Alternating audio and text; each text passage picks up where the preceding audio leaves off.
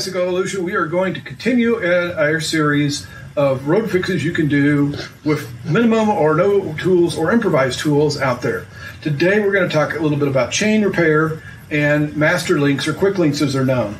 In this case, he's right here. We're going to talk about how to take him off and put him back on without any tools or with an improvised tool, which I'll go get outside in the back if I can find one. Stay tuned. Here we go. Yeah, we'll go out here and see if we can find a official tool or an unofficial tool to take these quick link apart.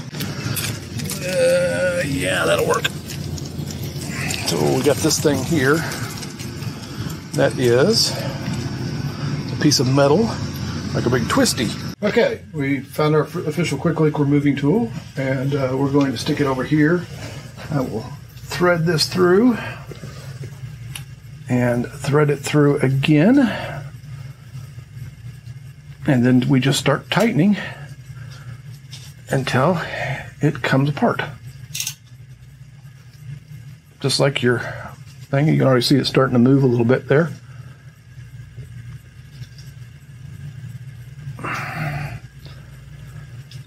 I do this, I have to remember to always use the newest chain. Whoop, we broke it. Didn't quite get enough, or did we?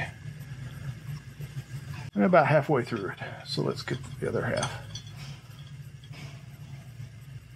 Come like that. I might be able to just pop it now because it's mostly done.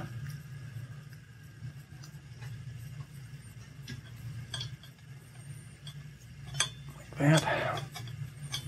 Across like that. And let's see if I can just pull it apart. Nope, just have to keep doing it this way. There it went. Voila. And the quick link's apart. Okay. So that we managed to take the quick link off, we're going to put it back on. So the way you do that without tools is almost the same as with tools. Put it back onto it hooks.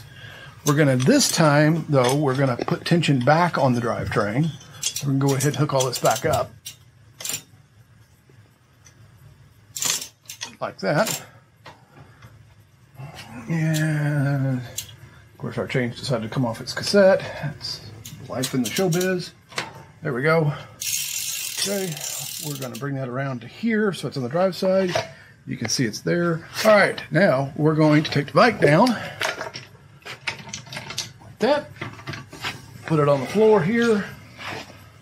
I'm going to climb onto this cruise bike and I'm going to set the chain. Ready?